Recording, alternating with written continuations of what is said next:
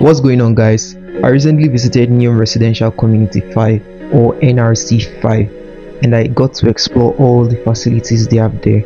So in this video I'll be sharing with you every part of the camp I visited, and you can decide if this is an upgrade to NRC-1. Now if you haven't seen the video I did on NRC-1, I'll leave a link in the description so you can check out that video.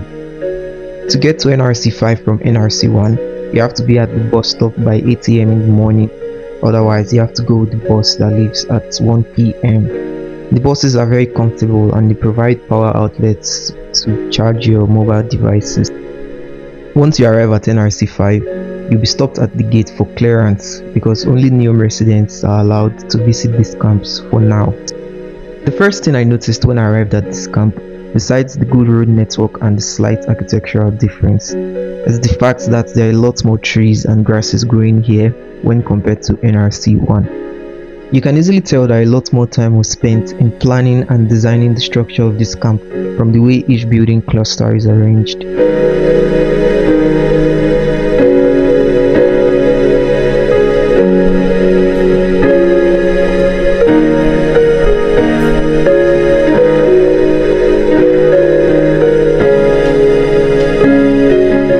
People visit NRC-5 for different reasons, including partaking in job-related trainings, seeing their friends and loved ones, or surprisingly to get a haircut because there's not a single barber or hairdresser at NRC-1. Or you could be like me who just wants to see what life is like at a different new residential camp.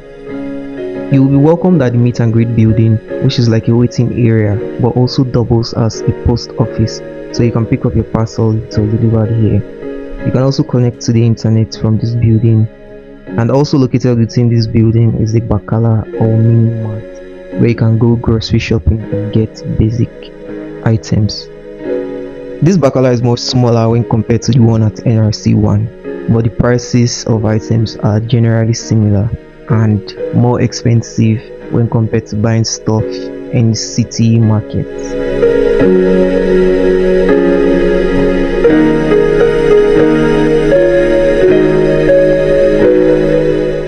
When you step outdoors, you'll find concrete seats provided at every corner of this camp, but unfortunately not a lot of consideration was taken to provide shades along every walkway.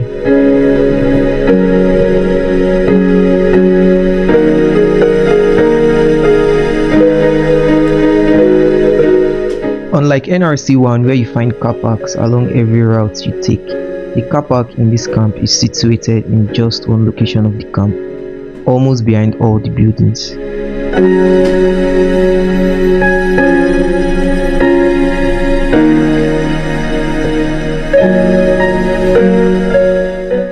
The clinic they have here is way bigger and more sophisticated compared to the one at NRC-1, but I did not feel comfortable recording inside the clinic.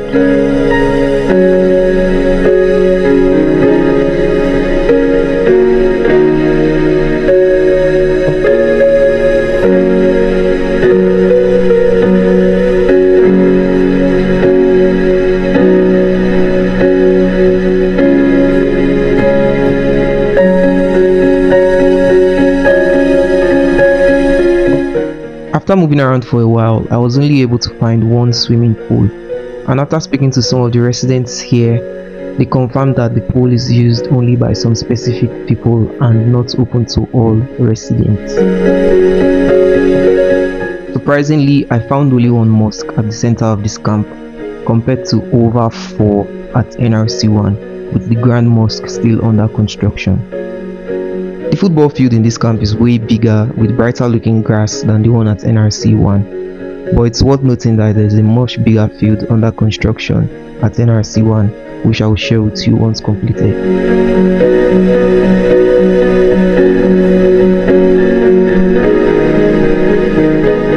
Unlike NRC-1, which is surrounded by the desert and the Red Sea on different sides, this camp is completely surrounded by mountains and the desert, which makes it relatively hotter due to humidity. It is also worth noting that this camp will be cooler during winter due to these mountains.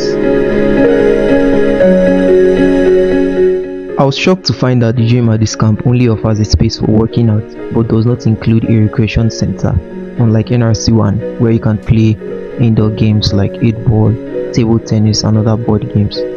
For the most part, the equipment in this gym are quite similar to the ones at NRC-1.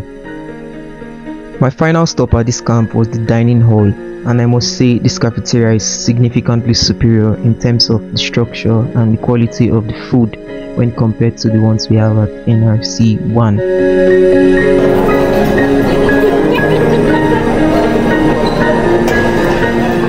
Visiting new places for me is not just about getting to see different kinds of architecture or trying out new cuisines. It's more about connecting with people who share similar passions as you and are committed to creating something meaningful for the world to see. Do you think the minor upgrade to the facilities in this camp is worth moving from NRC-1? Please let me know in the comment section. Thanks for watching. Peace.